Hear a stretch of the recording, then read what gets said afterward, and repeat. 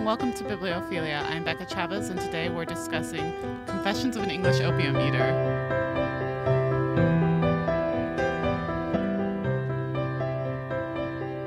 Hi, and welcome to the show. We're back with Scott. Scott's here again. Hi, everyone. Hi. So we've kind of got an interesting book today, because it's our first nonfiction book, which is really exciting. Because we're going to we'll probably do a few more of these, probably. I know Plato's The Symposium is like one of my favorites. Please, let's not. No it's my Plato. favorite. Okay. I love Plato. Right. Whatever. All right, so our theme music is by Joseph Scardetta, that song you just heard. Our sponsors are The Cruelty, which is your book. It is my book. Hey! As I like to say, the teen sensation that's sweeping the world. Yeah. Not really. Some people people like it. My mom does. That's good. That's good that she should support you in all that you do. Right. My parents listen to the show, so that's pretty cool. Probably listening right now. Hi, Mom and Dad. And also Sexy Pizza. Sexy Pizza is here in Denver, Wednesdays from 11 to 2. Not later, but like 11 a.m. to 2 p.m. You can get $1 slice if you buy a drink. And here's a fun fact about Sexy Pizza. And we talked about this once before, that they have certain pizzas that are like dedicated to certain charities. Really? Yeah. So like if you buy one of the pizzas, like $1 goes to a certain charity. And now I feel bad because I didn't check, but I'm almost positive that they have a pizza for the Harm Reduction Action Center, which we will be talking about later because we're talking about opioids. And the Harm Reduction Action Center does a lot of work in Denver. What is your favorite pizza at Sexy Pizza? I'm like, I don't get anything like surprising. I really just get like Hawaiian style pizza. I love Hawaiian style pizza. That's good. It's one of those things that when I first had it when I was a kid, I thought it would be weird, but it's fantastic. So, speaking of things that are addictive and delicious, let's talk about opium.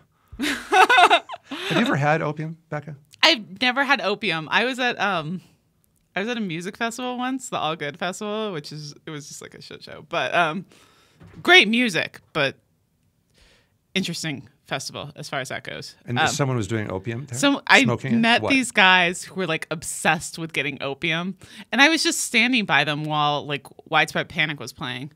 Was it like a retro hipster thing?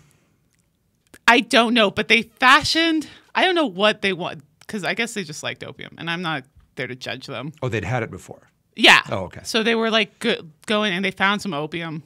So one of the friend came and was like, I got the opium. And then they fashioned this like weird thing to smoke it. And it was just very, like, I'd never seen it done before. And so it was very odd to me to see, because like, I guess I have this like weird idea based on all these books from the 19th century about what opium is, because that's it. Like, I'm not hanging out in modern opium. I mean, I wouldn't even know. But anyway, so they had fashioned this thing. They had like a paper plate or a frisbee, and also like a stick that they stuck through it that they put the opium on top of, because it was like a little, I don't know, it was like a little ball. Cake? Yeah, not a cake, because it looked very like. And it looks more solid than cake. Right. And then they had like a cup over it. It was like really it sounds makeshift. like that mousetrap game from when you were a kid. And Yeah. Sort of a Rube Goldberg thing. They just made up. But that's like my only experience with opium, was watching these guys not get high off of it, because they kept on complaining. They were like, this isn't even working. I'm not even getting high. And I was like, well, you just bought some opium at a music festival. You don't know where that came from. So... It's really interesting to me. It doesn't seem to be a thing anymore. Although with artisanal pickles and cheeses and fixie bikes, I imagine that it's going to come back at some point here.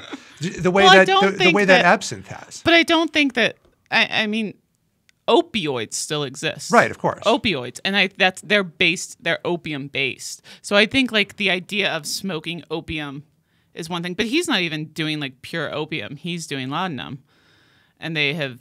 So this in some way. I took it that he did laudanum as well as eating it in the cake form, which was the sort of more primitive.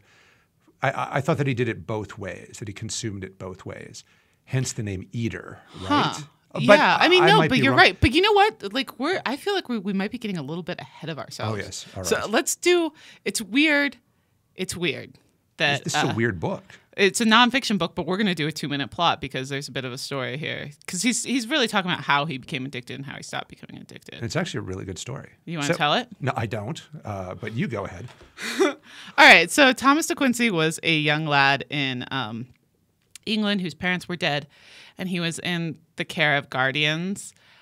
And he did not like the choices the guardians were making for him regarding his education. He wanted to go to college because he was really smart. He tells you like a million times how smart he is.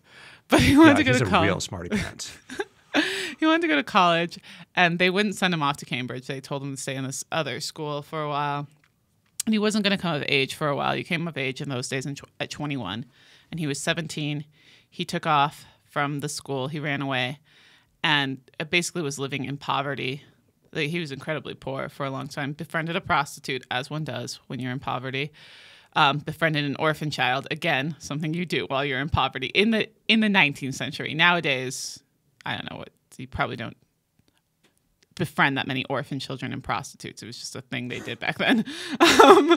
But he finally gets on his feet. But as a result of this time, he's stuck with like headaches and terrible stomach pains. Terrible stomach pains. And so he's complaining of a headache to a friend of his, and the friend's like, "Oh, you should try opium."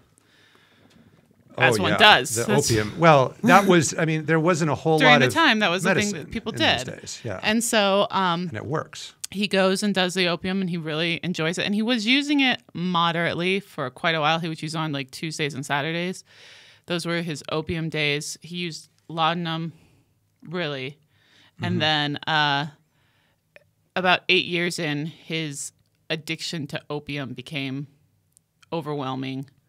He wasn't able to control his desire for it anymore. And so this book really talks about how he had these scary nightmares. He still has them, even though he's gotten off opium. But the point of the book is that there are good things with opium, but there are very bad things with opium, and he had to get off of it. And he kind of divides the book into 3 parts, the first being his sort of backstory, which is actually a lot more interesting than I thought it would be. But then he describes the pleasures of opium, and then finally the pains of opium. And in I got the free Kindle version of this, which is inferior to the ones you can get in print. But for some reason it included in the back these so it was apparently originally run as a sort of a serial magazine story. And he was supposed to come through with another part of the story, and he never did. And so there's this whole letter in the end of my edition from the magazine to its readers apologizing and saying how awful this guy is for having shorted the readers. Wow. The I final didn't get that. episode. Now I feel like I've been shorted. And here's the thing about this book. It's extremely short. I mean, it's like a one-day read easily. And it's now in the public domain, so you can just go out there and download it from 10 million different places for free. So I highly suggest you do it because it's actually, I thought, really beautiful writing. What did you think? I found it really, I mean, it's 19th century writing, and it's early 19th century writing. And I feel like he's coming off a very Gothic period. It felt a little melodramatic. I mean, it's not that it's like ugly, but it was this from you who adores like Jane Austen and the Brontes and all that. Oh, at one point in this, he's like, he's on the steps of something, and he's talking about how he seized up in a faint. And oh, sweet Anne, the prostitute's name is Anne, by the way. Sweet Anne ran off to buy him some mulled wine, and oh, what an angel. And what had she had to do to pay for this spice? And it just seemed okay, I want to come to the defense of that in a second. But I have to say, how cool is it that like you're starving to death basically in the streets of London in 1804, and you collapse from hunger, and then your prostitute friend runs off. And what does she bring back? A glass of port, right? Well, that's what they used to do. That was like their medicine, which is why probably people became addicted to opium. Yeah, that's true. But so here's the thing. I want to defend the melodrama of it because like if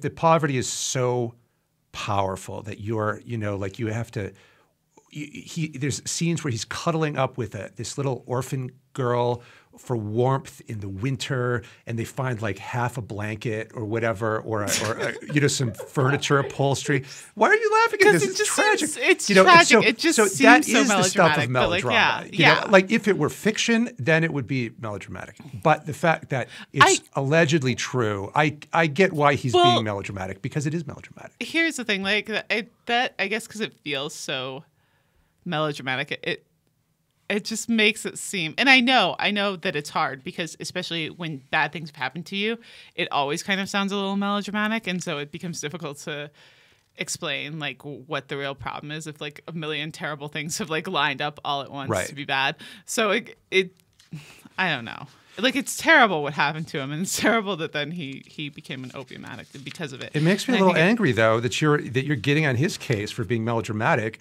and when you like all this romantic crap, frankly, from the other parts of the 19th century. But I have to say this. Yeah, I do. I thought it was great. When Heathcliff was like bashing his head out against a rock, I was like, this is brilliant. This is brilliant, because it's fiction. So I guess, again, I don't know why. I see. So this I don't know why I wanted him to tone it down a bit. As you can tell, and as as Becca knows, I have this absolute hatred of 19th century English literature. I don't know why. I just do. But it seems to be like it's all. They have no sense of economy with their language. It's like, why use 5 words when 50 will do? Or everything is better with an allusion to Greek mythology, and it really annoys me. However, that said, what I liked about this, and the reason I'm going to give this one book a pass, is because it really dealt with. This wasn't some kind of sweet romantic story with Heathcliff and Wuthering Heights and the Heath and all that stuff. This was about like this abject poverty that this guy is living through, and his struggles with opium, which to hear him describe it, man, I want to give it a try. But I know that I can't, because it would just be like I would instantly become addicted. It's the same reason I've never tried cocaine, because I just know that that's the drug for me. I would be hooked right then and there. Go on. But I think I don't know. I guess I like Dickens, and he deals with the same thing. But that's true. I like Dickens. Okay. All right. I just don't like the Austens. Okay. Anyway, you know what though? Right. You know what we kind of missed here? Why are we even talking about this book? Oh, okay. Why is this important? Reasons that we're talking about this book. So one of the reasons is it will come up again. Opium will come up. It came up already. It was in Tenant of Wildfell Hall. One thing that Helen's husband is doing he's doing opium. But it will come up again. Nemo does heroin in. Nemo dies of an opium overdose in Bleak House. Dorian Gray is addicted to opium, and that's one of the things. That's right. That makes Doesn't he him so smoke bad. like Constantly cigarettes? He smokes cigarettes laced with opium or something. He was like, I'm like, oh, that is so cool. Really into opium. You're basically becoming an opium addict. I know it. I've never tried it. Yeah. Sitting here, it's very I've odd. never tried it, but it's gonna come up again. Like, it's not. This is not a new thing. It's going to come up again. And then it's a recurring theme in 19th century literature. And a lot of them were very addicted. Coleridge was addicted. Rhyme of the Ancient Mariner is the result of opioids, likely. Laudanum.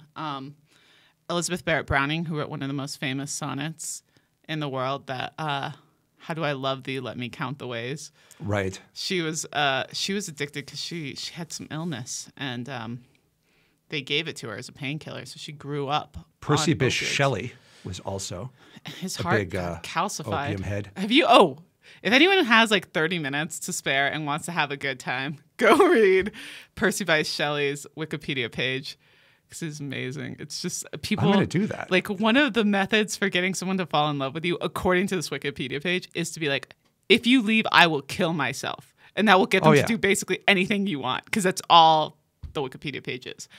Just people threatening to kill themselves. I think I've even tried that one. It didn't work. Yeah, it's probably a terrible idea. But that's one of the reasons that we're doing this, because we want to get an understanding. It's good to get an understanding of it when we go into and discuss these things. Obviously, you won't be here since you hate 19th century British lit so much, but maybe other people will. But, interestingly enough, in a couple of weeks, we are actually doing another 19th book. Century English literature, and I'm going to be co-hosting that one. But I think one of the interesting things is that we have this sort of impression that drugs and drug memoirs are a 20th century or more recent phenomenon that maybe they started with Naked Lunch or something like that. But they didn't. They go all the way back. This is sort of, I think, maybe the text or the prototype for all drug memoirs. This is, I mean,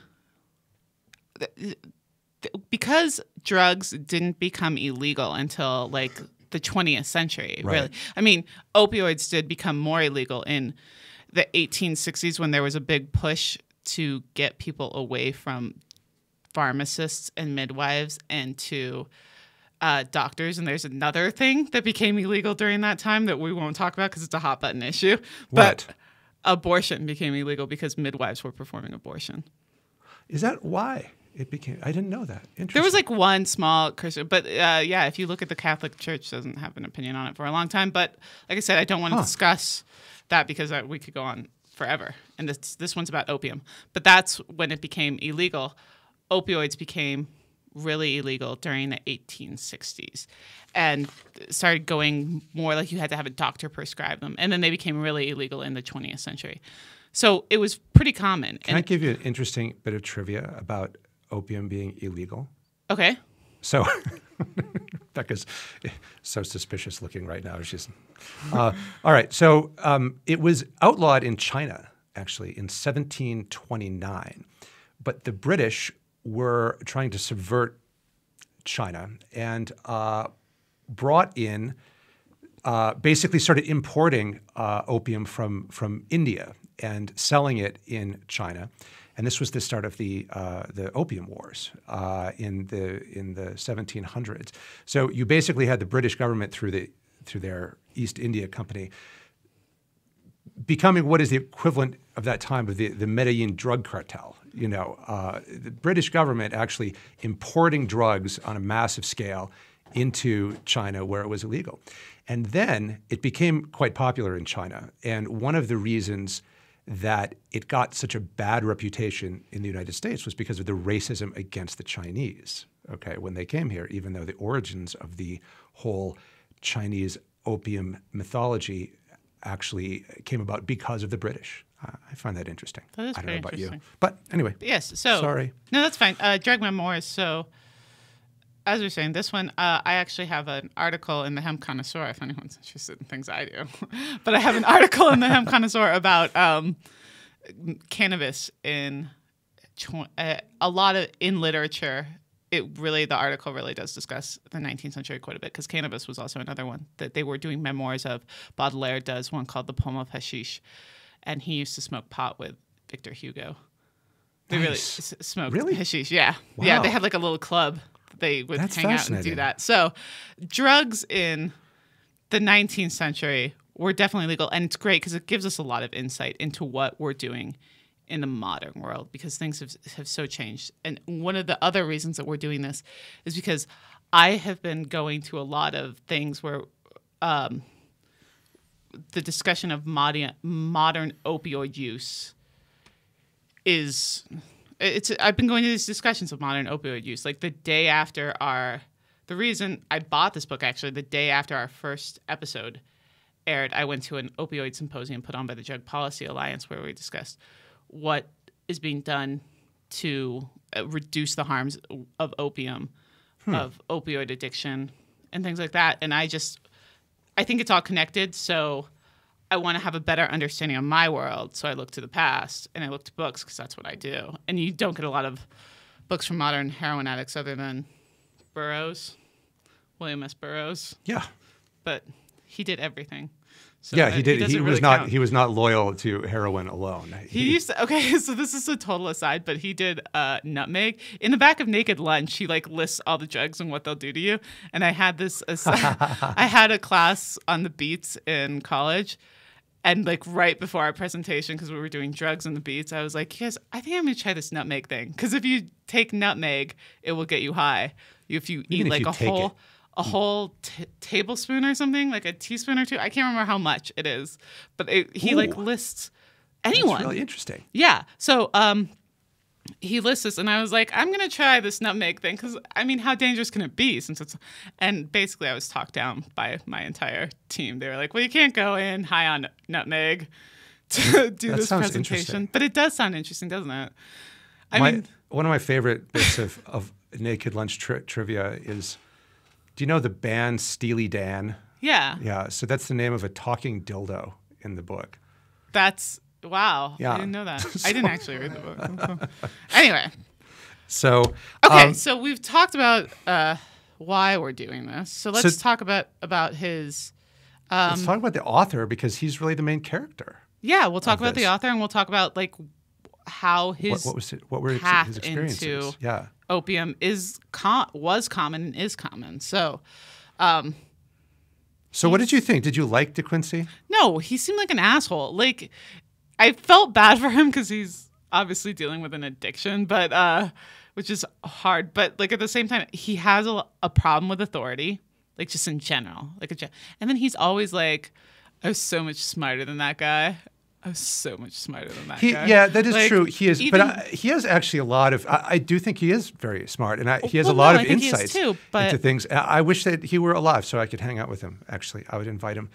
I wouldn't because I feel like he'd be really whiny. Like he might be kind of whiny, and I feel like he would just be one of those guys who's like constantly sniggering about like how stupid everyone else in the world. You know what I think is funny though is that this guy is such a smarty pants, right? So his whole thing is he's talking about. So he's apparently some kind of scholar in ancient Greek. He speaks a number of other languages like Latin and French and German, but his big thing is ancient Greek, and so. He's a real smarty pants, and in my version, because I don't have like a decent printed copy of it, just the cheap Kindle version, there were points in the original manuscript where he would just start writing things in Greek, like in actual Greek characters and everything. Yeah. And so without any sort of warning or transition or translation, all of a sudden the English writing would stop and it would begin in Greek, which apparently was the way I'm expected to know this somehow. But my point is, what cracked me up, and I actually was laughing out loud, is that when he takes opium, the things that he does are. What would you do if you're on opium? I mean, I don't know because I've never been on opium. So I really don't know. Maybe chill out with friends. I have no idea. But he goes to the opera, right? I love that he goes to the opera, and then I guess because.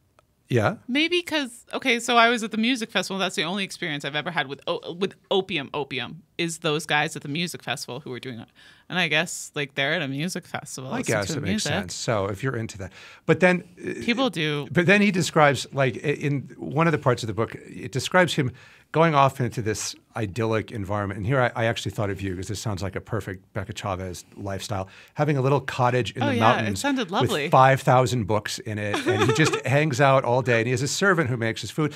Did you feel that the servant might be actually like someone he's having an affair with? Yeah, of course. Yeah, okay. Because that was the sense I got. He's talking about having this like attractive servant around. And he just kind of throws it out there. I don't like the assumptions people have about that. And you're like, well, I didn't have any assumptions until you mentioned that I might have assumptions. Yeah, just a solo guy servant and a lady servant. Nothing strange there. But he talks about how when he's in the mountains, right, he's living in this mountain cottage and he takes opium. And his favorite pastime while he does this is to read Kant. And I find that bizarre. But then when he's like in the worst part of his addiction, I love this part. When he's in the worst throes of his addiction and he's just totally failing intellectually, the only thing that he can bring himself to do is study economics. And so he decides I think I got the impression while he was going through withdrawal that he decides to write a book about economics. And he actually publishes it. So I found that quite entertaining. Yeah. So I guess people have their things and that makes sense. And plus, I think if we're talking about De Quincey, we should talk about the fact that he's a little bit privileged. So he's not like. Well, yeah. I mean, when you look at modern day opioid addicts or people who use opium, they're usually not. It costs a lot of money, and it puts them. It's difficult to hold down a job. Whereas De Quincey inherited a lot of wealth, so he doesn't really have to worry about like not doing opioids. Can I tell the listeners just how much wealth? Yes. Because I did the math on it. I actually did. I didn't even look it up or anything. There was no Google page that just figures it out There is for one you. though, just so you know, if you're trying to like find out how much Mr. Darcy made every Come year. on. Let me Go do ahead. this. Go ahead. So Talk about how when you. he turned 21, which would have been 1806, he inherited 2,000 pounds from his deceased father, right? So he turns 21, he's an adult, he gets his trust fund of 2,000 pounds. It doesn't sound like that much. It's about $187,000 today, a nice sum. But that's not all there is to the story because it doesn't translate so directly. And according to some sources, that in terms of like its prestige and what it was able to buy you, it was actually the equivalent of like $5 million that he inherited, which is an insane amount of And money. just remember that that's what Mr. Bennett and his 5 daughters, the Bennett family, Pride and Prejudice, that's what they lived on, 2,000 pounds a year. That's a lot of money. Well, yeah, but to read that, you would think they were in squalor, like the way they talk. Well, It does seem like a lot of money when you really think about it, like $5 million a year. But Miss Bennett's like, oh, we're in poverty. You have to marry well. wow. But was that in 1806? It was like in 1802. No, Oh, it was okay. probably before that, actually. So, but he was 1797. De Quincey was very bad with money, and he ended up squandering most everything he had. He would give loans that would never be repaid to his friends, like Coleridge was one of his friends. He also bought a lot of books. He bought 5,000 books. They were very expensive at the time. I know. You people are sick, you book addicts. I would totally. That's one thing. Like if I die in poverty, people are gonna come into my house and be like, "Oh, there's sure a lot of books around here. This poor woman died in poverty and alone." What if you're old and you get crushed by a bookshelf? Like you're reaching for Wuthering Heights, up on the top shelf, and the bookshelf topples over. Oh my goodness! And the cat is like, There's no nibbling your body. Do you want to hear? This is a total aside about how, because I don't like cats. I'm not a cat person, but I figured out like if I ever do die alone and the cat comes and eats my body, like it's gonna be the neighbor's cat. Like she'll be a cat lady. Right. But because her cats have come over to my place and eaten my body, she'll be liberated and she'll go on to find love. That is so bizarre.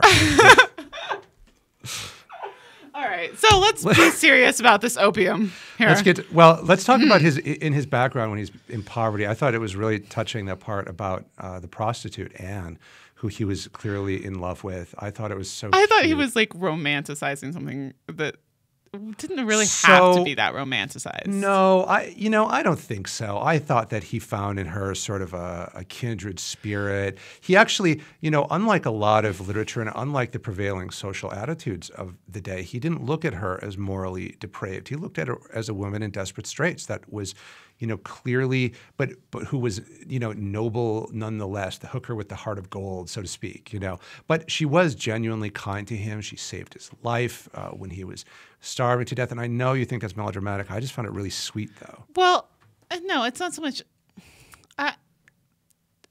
I think he brings her up in kind of. I just felt like it was a little melodramatic, a little manipulative, like everyone who's in poverty at that time has to befriend an orphan and a prostitute.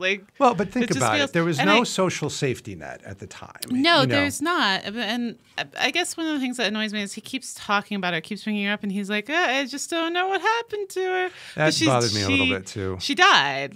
She very clearly died. Well, he loses track. He loses track of her. And the reason that he loses track of her, and it's a completely lame excuse. I didn't know her last name. After all this, I never knew her last name. Yes. So how could I possibly have? See, it's stuff like that. He didn't actually really care. And then he leaves her. So I question the sincerity. Yeah, he leaves her to go get a loan from a friend, secure a backing for a loan. Really, he's going to Eton, and right. And when he leaves, he's like. He goes off and then he comes back. He's like, Anne, oh, by the way, I never was able to find Anne. And then a couple pages later, he's like, oh, yeah. And she had a really bad cough, too, by the way. So she's probably dead. But then he said that he hoped that she died rather than having to suffer through a long life. So yes, ridiculous. It was melodramatic. Like I said, though, I'm going to give it a pass. This guy, though, you would be unable to discuss this book without discussing Orientalism. And his racism. He's Yeah, totally quite. racist. And Well, yeah. okay, No, I mean, and there's I no don't think, qualifiers. He is. yeah. I mean, I don't think. I think. I mean, I've listed it here on the outline: attitudes at the time towards race. Yeah. But it's really important that when we look back, like these stem from. It's racism is racism regardless of the time, and you can say like, yeah, somebody lived within this time and all that, but racism is racism, and it really exists, and it permeates, and it belongs to everybody in society. And Thomas de Quincey is no exception. Oh no. To the racism that is part of society, and he actually is very like as himself. He's not just living within a racist society where he's privileged. He himself is very racist. Well, yeah, but this is the prime time for the English Empire. Yeah, but some of the things that like. When he goes into the pains of opium at the end, like he has these he's like, I would never want to live in China. Like, ew, China. Right. I would never live there. And then he like goes into these awful dreams he has where he's like living in China, and it's so scary to him because he hates He's being chased by Shiva and so I just want to comment first of all, just on Orientalism as such and as it relates to opium, is that, since opium did come from Asia, right? So it was freighted with all of this imagery, all of this stuff about sultans and harems and exotic silks and all of this kind of stuff. And so all of this sort of racially tinged baggage goes with it. Fascination with the exoticness of other lands. And so the idea is if you take this, you're really partaking of that culture, But it reached sort of absurd levels, like when and this is why De Quincey's kind of an idiot and also kind of a jerk. I didn't like that part where he needs to take out a loan, right? So he goes to his friends, the Jews, who are, he refers to them as the Jews and they're money lenders. He's like, those Jews, my friend didn't like the Jews. So I had to go and talk to them, which is, pretty typical for the time. But in any case, so he's living in the mountains, and who should wander into his home but a Malaysian guy, right? Yeah. So a guy from Malaysia. And so the Malaysian guy doesn't speak English, and he doesn't speak Malay. So how he thinks to communicate with him is by speaking with him in ancient Greek, thinking that because Greek would be geographically closer to Malaysia than English, that he might understand it. It was so absurd. I mean, what a raging idiot. Yeah, well, he's high on opium. That's true. But then he's also impressed with the Malays' ability to take a lot. So he gets stoned with the Malaysian guy. Well, or no, he gives him a gift. He gives him he's like, oh, yeah. And this is really good, too, because he's like, what can I give this guy? Oh, I know. He'll like opium because he's from Malaysia. Right. And then he like brings him some opium, and the guy does. And this is like and where the guy he gives him basically what amounts to 3 doses of opium. And he said it's enough to kill, like if you're to take it all at once. And the Malaysian guy takes it all at once and then wanders off. And so De Quincey thinks, oh, either he really knows what he's doing and has an extremely high tolerance, or I'll hear about them finding a dead Malaysian guy. And I got the sense that he's like, he was probably after that, like going to his neighbors, like, so did you hear about any dead Malaysian guys lying around? Like, right. He's just like, that's the kind of person he seems like he is. So, but that brings up like how he's consuming this opium, because he gives it to the Malaysian guy. Right. And it sounds like little cakes. Mm-hmm. But laudanum, which is what he's really taking, is a combination of opium and alcohol, which when I found out, I was like, well, that makes it kind of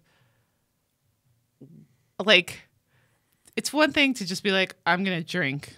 Another thing to be like, I'm going to take opium. But you're like, I'm going to combine these two into like the ultimate and see what happens. And this will probably end well. It's not just that he's taking opium. It's that he's like drinking copious amounts of alcohol too. Like this could be part of the problem, that he's consuming all this opium with so much alcohol. If that's how he's taking it, that's got to have it. Do you know what kind of alcohol it was? I mean, is it like probably, rum or what? It was probably like wine, just because they drank so much wine back in the day. Right. But what I thought was really good, and what was interesting to me, having never taken opium, is to read this account of it that isn't filtered through our 20th century accounts of what taking drugs is like, right? So here it is sort of this really, really fresh perspective. It hadn't been written about very much, where he talks about what it was really like to take the drugs.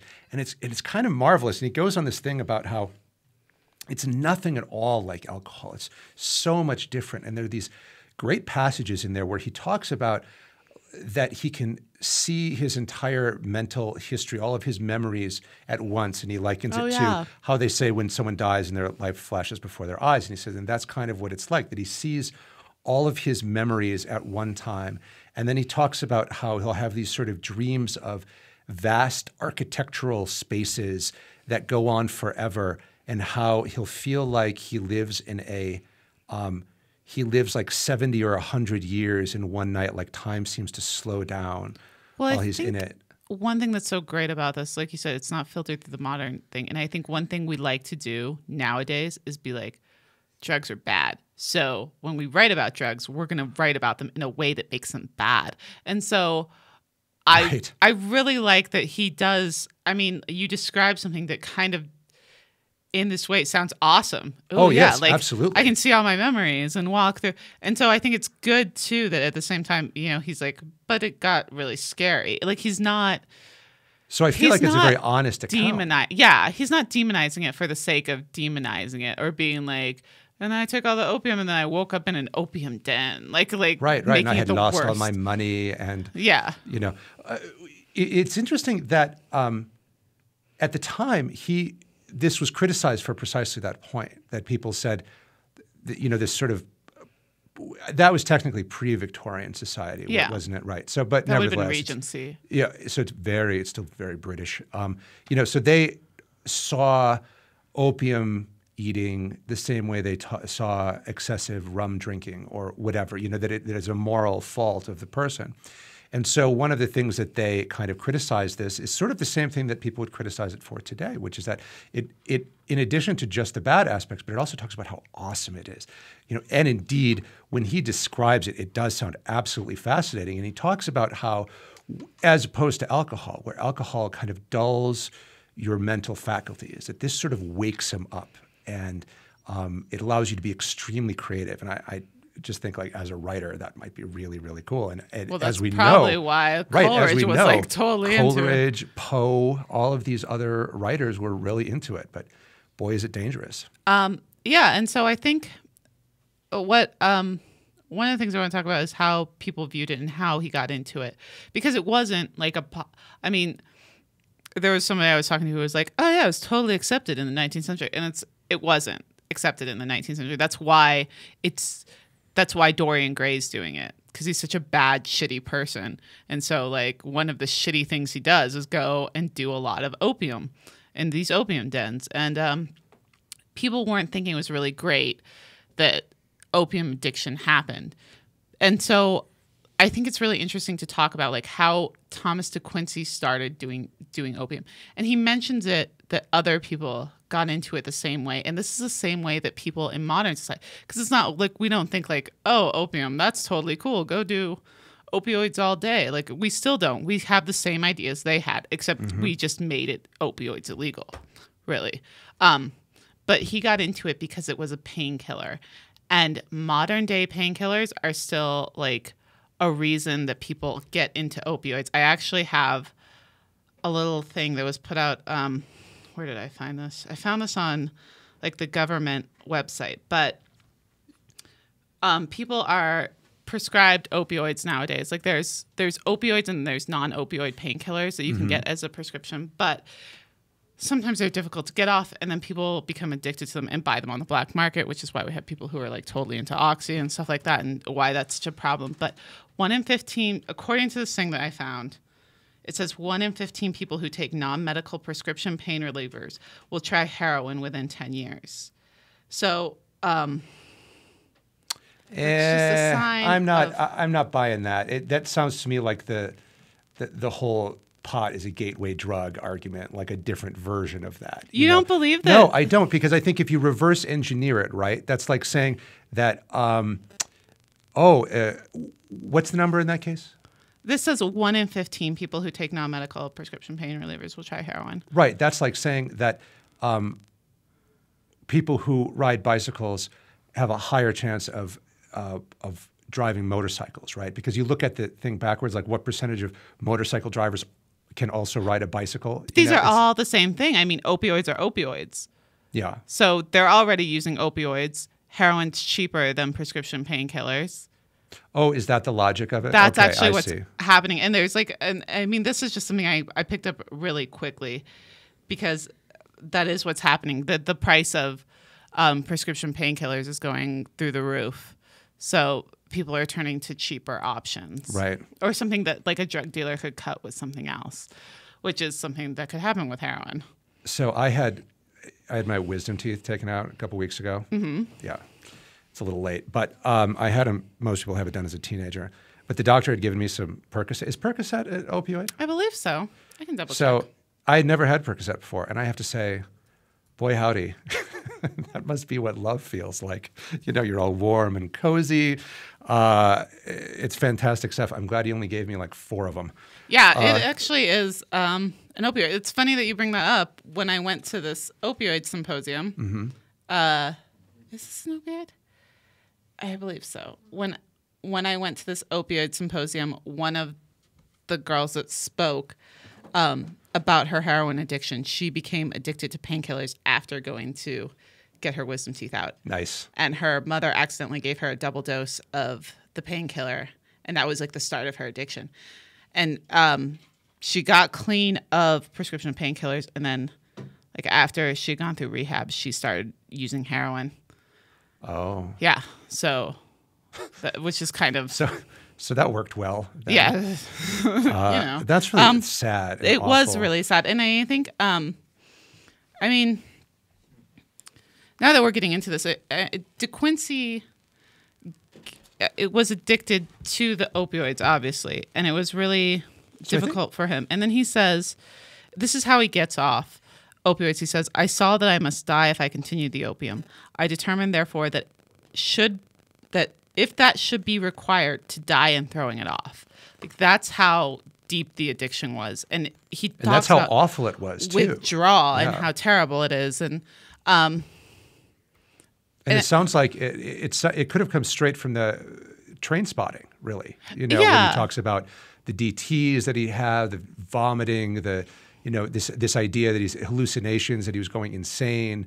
And he talks about this. And now imagine going through that, though, at a time when the culture had no real appreciation of what addiction was or what withdrawal could be like. Because now, of course, we understand it somewhat better. And there are ways of handling in a medical environment withdrawal. There are, but I think one of the problems that we're dealing with, with modern addiction, there's a stigma of addiction that hinders the ability to get people help. And there's this idea that if you're addicted to heroin or you're addicted to opioids or you're addicted to anything, this is something that you've done to yourself, and so you deserve what you get from the addiction, what results from it. But like I think about quitting smoking, and I quit smoking almost 9 months ago. And obviously smoking is nothing like opioid addiction. But I had to quit smoking like 5 or 6 times before it took, you know? Right. And so like this idea that we have that we continuously, I feel like there's kind of this idea that if we punish people for wanting to use opium enough, that's it, they'll stop. And it's just nonsense. Like you have to. Well, that's the basis of our war on drugs and our entire prison industrial complex. Yeah, but you have to create a system where people can actually get better. And one of the things that I wanted to talk about for a second is like kind of why I'm interested in opium. I had gotten interested in drug policy really like a long time ago, around the time that Amendment 64 was coming into play here in Colorado. So for those who aren't in Colorado, can you say what Amendment 64 Amendment was? 64 legalized marijuana for recreational use. Right. So really, when I first got into it, I was very much like an economic backer. I was like, oh, this will create jobs. We'll get tax revenue. This will be great on all these levels. And as time went on, I became more of a, okay, and then there's mass incarceration too. But the moment that really, like, I think I had this aha moment was at the Drug Policy Alliance conference. I was covering it as a journalist, and I went in there, and one of these guys I talked to, and he was just there because he wanted to be there. He was this older man, probably in his 60s or 70s. And when I asked him why he was there, he said he was there because his son had overdosed on heroin. And it wasn't just that his son had overdosed on heroin. It's that when the cops arrived, when first responders came, his son was still alive, and they could have saved his life. There's a drug called nioxin that works as an antidote. They could have saved his life, but they couldn't legally. You have to get a prescription for nioxin, and they didn't have time to get that, and they wouldn't know how to administer it. So his son basically died while being watched by first responders because this drug wasn't available. And I think that was the first moment where I really realized, like, just how far the war on drugs is going, especially in regards to opium, because I had always had for a really long time that same kind of negative feeling like, oh, this is something you get into and you, like, I don't know why someone would get addicted to it, but they did, and that's a choice they made. So I had that attitude for a long time too. Yeah. And it was, and really what it was is over time, I got to know enough people who were extremely good people, but who either were addicts or had been addicts and had kicked the habit, that I realized that it was more of a disease. And that, I mean, personally, I've done everything possible to become an alcoholic. And for some reason, it never clicked, right? And so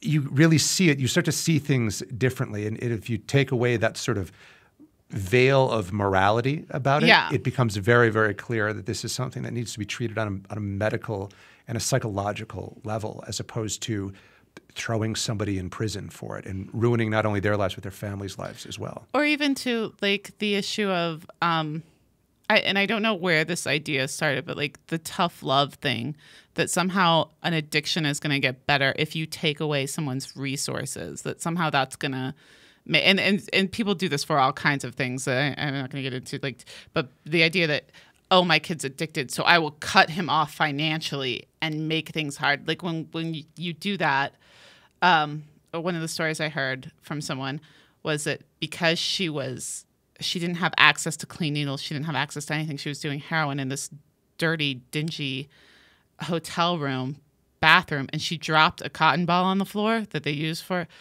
it, and she ended up getting a staph infection, and they thought for a while that she was going to die, not because of the heroin. She lived through that dose, but because she had this other infection, now this bacterial infection within her.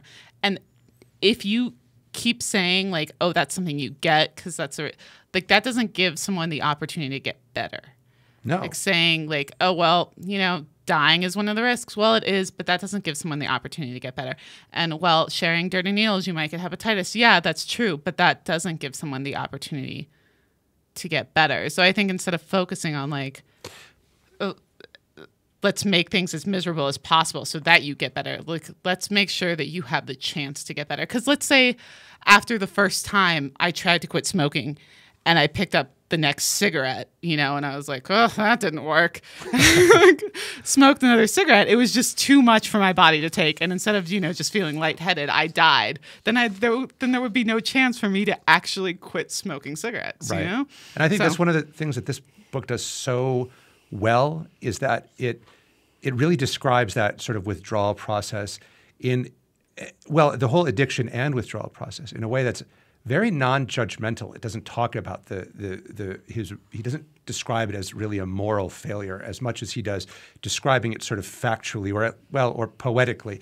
But there is no sense of moralism there. In fact, he sort of gives a note to other opium addicts at the end saying, basically, good luck with that. This is the hardest thing that you'll ever do. And it's interesting because when you read it, what you're reading is something from not just the 19th century, but from fairly early in the 19th century, 1821, before it became a thing, really, when opium was still rather exotic in that world. And so you're reading it very much unfiltered by all of the literature that has come since. And that was what was really refreshing to see. Yeah.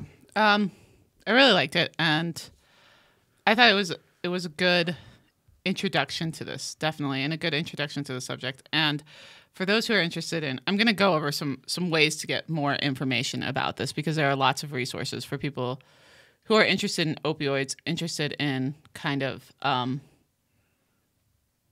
we talked a lot about how we feel about the addiction aspect of it, and I think it'd be nice to put people in a direction to see how they can help with opioids. Let's do it. So first of all, the Drug Policy Alliance, like I said, I went to the DPA conference, and that was when I first changed my mind on drugs. Drug Policy Alliance is active in every single state. You'll hear a lot about them most often from their work with marijuana, but they do have a focus on opioids, and you can contact them. Their website is drugpolicy.org. And they're doing a lot of work to get Nioxin legal. Nioxin, as you remember, is that drug that can save people's lives. Here in Colorado, this is really big news, but here in Colorado, in the last legislative session, we passed a law that said we have standing orders here for Nioxin. So if a police officer does happen to come across someone who's overdosing, the hope is that they be trained to use it. Mm-hmm.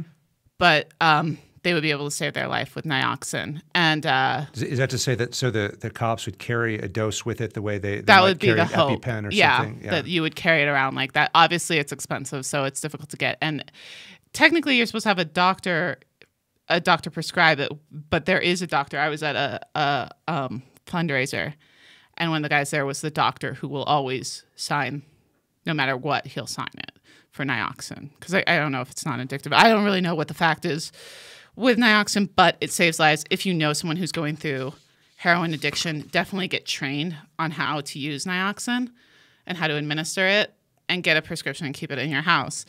And here in the state of Colorado, we're really, really lucky. We have this thing called the Harm Reduction Action Center. So if you're in Colorado, like I said, there's a pizza, Sexy Pizza, that's a Harm Reduction Action Center pizza. But they're also a great place to go, or if you know someone who's addicted to opioids, they do a needle exchange so that it lessens the risk of AIDS being transmitted, of hepatitis being transmitted. Here's an interesting thing about needle exchange. There's a place up in Vancouver, and in Vancouver, they actually have a place where you can see people. It's what do they call it? They have a word for it. And it is an injection site. An injection site. So, like, if you are addicted to heroin, you could go into this place in Vancouver. That's something we're trying to get because it saves lives, apparently. If you're addicted to heroin, you would go in and do your heroin there. And then if you overdose, someone's right there with the drug to bring you back. How sensible. It is pretty sensible, and it's working. It's saving lives is the thing. Like, they don't want. That's fantastic. So that's kind of an interesting thing. But you can find out more about that. I would go to the Harm Reduction Action Center website. This is a Denver thing, but it's a great place to get resources. They're such great people. They'll talk to you if you're interested in doing stuff like this in your state. And that's just harmreductionactioncenter.org. And there might be needle exchange programs. And I know there are needle exchange programs all over the place. Right. So ours just happens to be right across the street from the Capitol of Colorado. Very progressive state. Yeah, here. we're trying our best to deal with drugs in a positive way. More rational way. Yeah. More effective way, a results-oriented way, if you will. Let's hope. We don't want little De Quincey's running around. That's what we don't want. But he's such a good writer, I'll tell you. He is a pretty good writer. I mean, imagine where 19th century literature would be without opium. It would be even more boring than it already is. I think it's great. But yes, Scott, speaking of 19th century literature that is so boring. So can I do my thing now? Oh, wait. Yeah. Okay. So Scott has an issue with the word thou. Right. That so I here's don't the thing understand. Go ahead. about the word thou, which is used a lot in this book. Okay. Here's the thing is that you cut me off. No, you're good. All right. So here's the thing about the word thou. Okay. Everyone uses it like when you go to the Renaissance Festival. Do you like the Renaissance Festival? I don't. I've Really? always wanted to do. I love it. Oh, it's so fantastic. So, Okay, go ahead. so anyway, so when you go to the Renaissance Festival, people say, oh, how art thou? All this. Anyway, they're using it wrong, and that's what bothers me, okay? Because here's the thing. Okay. There's, in the English language, okay, there is only the word you, okay? Whereas in a lot of other European languages, German, you have sie and du. French, you have vous and tu.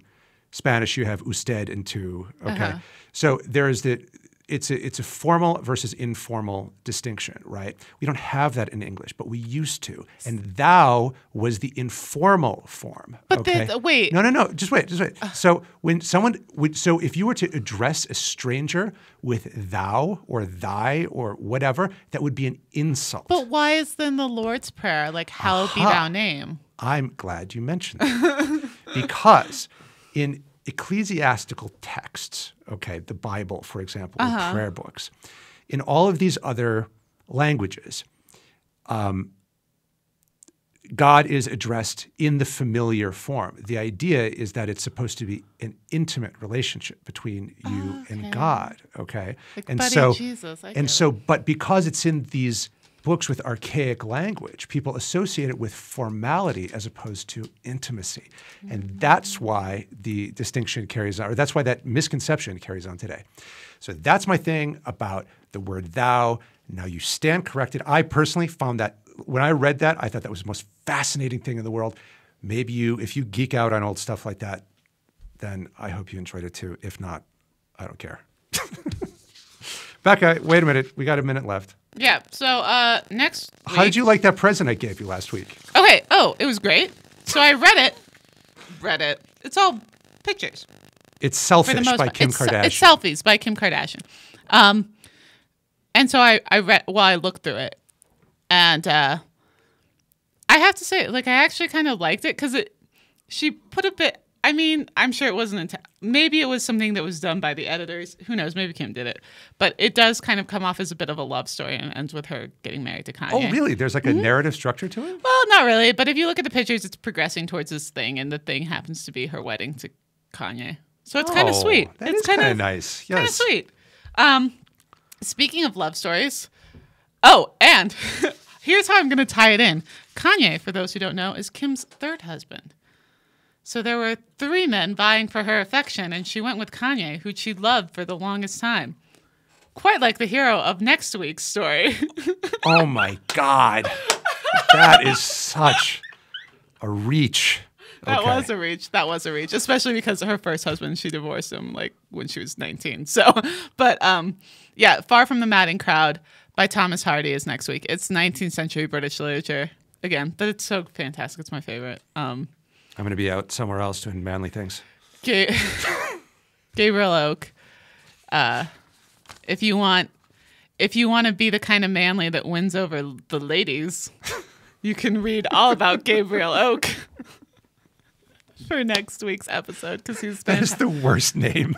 Gabriel Oak? Gabriel Oak? Oh, he's sturdy like the oak. I don't know. You think? Maybe. But the other guy, what is Sergeant Troy and then Boldwood? I don't know. Wait, Boldwood? Boldwood really? is the name of the third guy who's kind of, but we'll talk about it next week. Oh Scott won't be here to talk about it because he hates. Sounds terrible. Whatever. So, it's fantastic. We're leaving now. We're done with this show. I guess if you're into like love and 19th century Thomas Hardy stuff, then it's Thomas Hardy's happiest book. It's like seriously happy. People are happy. I'm just kidding, people. I'm not trying to be all mean about the book. No, you are. I am. You're just a hater. Now I just feel bad and about it. And as Taylor Swift says, haters gonna hate. And that's you. Thank you. I think we're out of time. I think we are. It's time to go. Let's just end with a Taylor Swift lyric. What better?